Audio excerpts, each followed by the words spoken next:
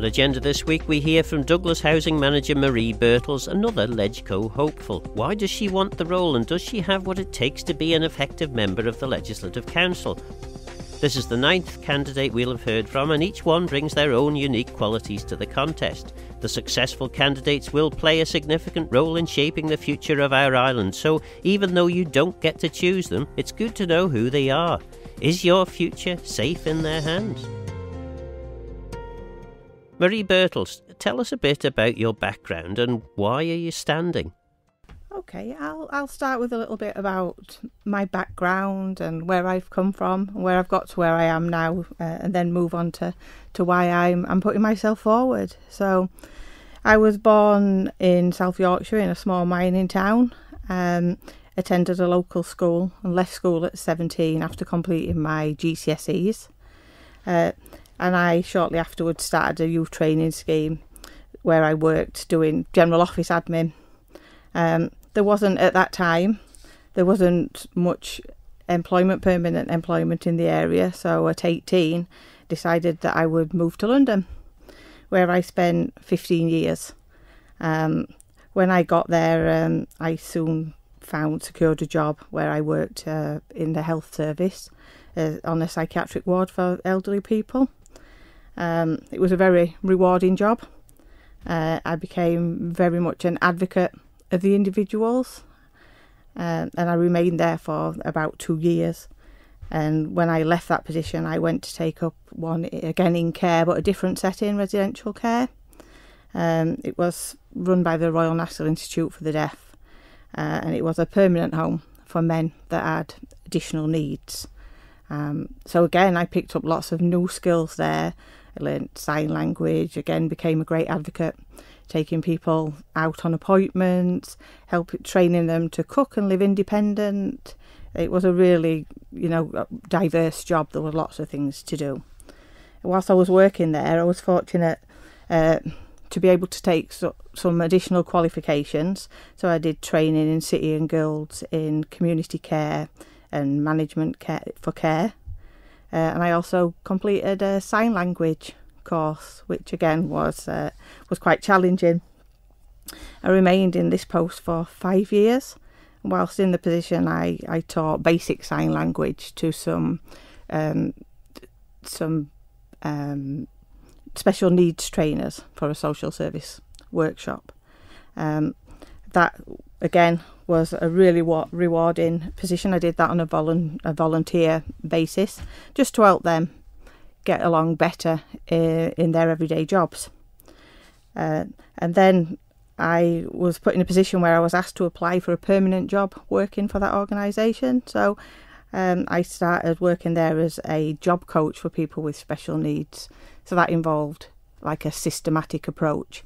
I did some training on systematic instruction, and then started coaching individuals within workplaces that we'd found out in the community. These were all people with severe learning difficulties. I was only there a little while, and they did a restructure, and I ended up taking over the post of business manager. So I ran the workshop. We had 75 people with severe learning difficulties and 10 job coaches. And I worked there for 4.5 years. It was such a great job, really rewarding. Everybody came out of it with some qualification or even a job at the end of it, because we worked with local employers. Unfortunately, after 4.5 years, the funding was withdrawn, so I had to look for alternate employment, and I was fortunate to be redeployed to Brent Council, who had just opened up a one-stop shop, which was a place like a hub where everybody could come, and any queries that they had in relation to the council came through that. So that opened me up to the sort of different sectors and different departments. And I was there for 3 years when I decided, for personal reasons, I wanted to move back to family. So I went back to Yorkshire, rejoined my family with my son, who was 3 at the time, and took a little break to get settled in, and then took up a job with the Department of Work and Pensions as an admin officer doing the face-to-face, the people coming in to sign on, customer service type of role and administration. Then after that, I moved to the probation service, where I worked as part of the resettlement team. So I worked in all of the Doncaster prisons on a one-to-one basis with prisoners pre-release. And it was helping with everything from getting them out on licence to do work experience, medical appointments, setting up housing for them, doing a little bit of work on CVs and that type of thing.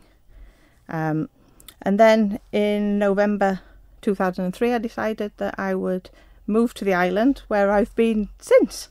I came thinking, well, I'll come and give it a try and see what it's like, and actually fell in love with the island. So since I've been here, I've spent almost 9 years in the finance sector. And then I moved into housing, where I've been now as part of the management team for Douglas Borough Council for the past 9.5 years. That's opened me up to see and to come in contact with a lot of people that are in crisis. And that's all types of crisis. That's not just housing crisis, that's the financial crisis. You know, that's addiction, I've been working with these people on a day-to-day basis, and that's what's made me feel that now's the time for me to move forward and try and help and make things better. So thought it was looking at how they're trying to pull people into the MLC role from different backgrounds. I feel that with the experience that I've got and all the advocacy work that I've done, now's the ideal time for me to come into put my hat in the arena as such. So that's what's inspired me to put myself forward. And what motivates you politically? What would I don't know, make you angry or make you happy in relation to politics? To make me happy is to make changes. You know, I've spent time looking at the island plan, and I think to work through that plan in the next, well, it would be a 5-year term, but I know the plans for the next now probably 8 to 13 years, and to gradually tick off those tasks and move things forward and make things better and make improvements, that would make me really happy, and that would really motivate me. I think you come across barriers, as I do in my current role, and I wouldn't say it made me angry. I just get frustrated, but I just keep powering on in hope to get the job done. Because I imagine in your role with Douglas, is it City Council now? It is Douglas City Council now, yes. And I imagine that you come into contact with councillors, but potentially also MHKs, and you will certainly understand the frustrations that exist in the public service in trying to get things done.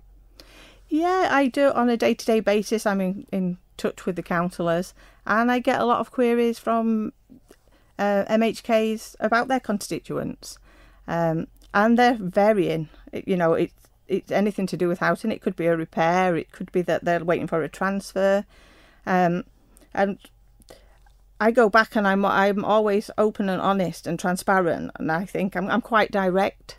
So I tell people it as it is and try to manage expectations, because it's no good us going back just to make people happy. You have to be realistic. And I think that is quite frustrating for the MHKs to pass on to the constituents. But I'm just open and honest, and I just say it the way that it is. Because often the hardest things to do are that will take the longest. I mean, it's an inevitable thing, isn't it? It is, and there's a lot of people in need. There's a lot of people out there that are waiting to come into housing. There's a lot of people that need transfers, and you have to prioritise need, and we do that following policy, and that is a good thing within their current role, that there are policies to follow. So it is black and white. You do have the occasional grey area where there's something that you have to prioritise. But again, that's in policy, because it's housing is all needs led. So the person in the most need, regardless of whether that's the person with the most points on the housing waiting list or the person that's got the most support for whether it's medical or health and safety reasons, then you have to balance that up. But I do that. I chair the meetings for that with the councillors. They make the decision, but I advise on policy, which I think also puts me in a good position for this role, because it's sort of a mini role. I'm scrutinising the policy, I'm scrutinising what the councillors want to say and advising them on policy and the right way to go. So then, looking at the role of Legislative Council, various candidates have various views, and the views of the candidates of the other ninth now candidate we've heard from are certainly as varied as the views I understand of the members of the House of Keys. There doesn't seem to be any particular clarity as to what the role should be. What do you actually think it is? I think it's scrutiny, but I've also I've met with majority of the MHKs during this process, and there's been a lot of talk about departments and I would be happy to put myself forward to a department if I felt that what the skills and knowledge that I had would benefit that department. There's one department that I would love to get involved in, and that would be government, because of my housing experience. But I wouldn't like to limit myself to that, because I always think, even though I don't know something about an area, I would look into that, I would research it, I would ask questions. I'm not afraid to go out there and ask people questions to find out the answers to be able to equip me to do the job. And I always think that a change is a challenge, and I love a challenge. And in relation to that challenge, obviously you will be in Legislative Council. You're right; it's primarily a scrutiny role, but in Tynwald you are there effectively as an equal Tynwald member. In fact, it could be argued initially anyway. LegCo has a stronger role, because potentially the 8 votes in LegCo can beat 24 votes in the House of Keys on a first vote at least. So, as a national politician, how vocal do you think you need to be? I do think you need to be vocal. I do think you need to put across your point of view. I also think you need to be able to listen and take on board other people's point of view. I definitely think that's a strength, But before I was comfortable to put my views forward, I would want to know all the information. I would want to, make sure that I'd had time to look through, to discuss with the MHKs, with the other LegCo members, the issues, and so I'd be like somebody that I could chat through things with people and then make up my own decision. Do you think that LegCo members need to have a rigorous understanding of how law works? No, I don't think they do, and I think you can, through life experience, you can have experienced different things which you can use as part of the process. And I think over time, it's like anything, any new role that you step into, there's going to be areas that you don't know, but it's all about finding those answers, doing that research, doing that scrutiny to be able to do the job the best you can. One of my big things is I roll up my sleeves, I get stuck in, and I carry on and do the task end to end. And there have been discussions over many years now about the whether Legislative Council should be directly elected by the public, or whether it should be elected directly by the House of Keys. Do you have a view on that? Well, like I've said, I've spoken to a lot of the MHKs, and I know the MHKs have different feelings as well. And I feel that this process is quite vigorous, and and hopefully they get the right people into those positions. But if it was to change and it was to be reviewed there and go out like the MHKs do for the public to choose, then I don't think that would be a bad thing either. Okay, and I suppose then the other obvious question is why LegCo, and why not, if you care about politics, why not put your hat in the ring at the House of Keys general election? I don't think that I'm equipped to be an MHK. I don't, they do have a very public, they are out in the public, they are the face of the government. And I think I'm more of a slightly behind the scenes person. I would rather be working behind the scenes, getting things done and supporting the MHKs where I could. I mean, if a constituent from anywhere on the island came to me and asked me a question and asked for help, then obviously I'd be happy to do that. But I would like to do that in conjunction with the MHK for that area. And in terms of that relationship then with the Keys, I mean, obviously in law, LegCo has a sort of a subservient role to the House of Keys. But as I said again, in Tynwald, you have a much stronger voice. How much of your role should be about challenging MHKs, and what do you challenge them on? Well, I think their reason for making the decisions, it depends what it is that's in discussion, what's on the table, to the challengers. But I think it would be about the reasons that they're making the decisions, the route they're going in, and why they've chosen that route. And I suppose then the other topical issue is a number of members of the Legislative Council have viewed their role as effectively supporting their local MHKs. Do you think that that's how LegCo should work? Should members of LegCo represent the areas that they live in, or should they be a much broader national role? No, I think they should represent the whole island. It should be anybody from any area should be able to contact any of the LegCo. Okay. In terms of the business of the Legislative Council, it's quite a lot of the work is going through fairly dry bits of legislation.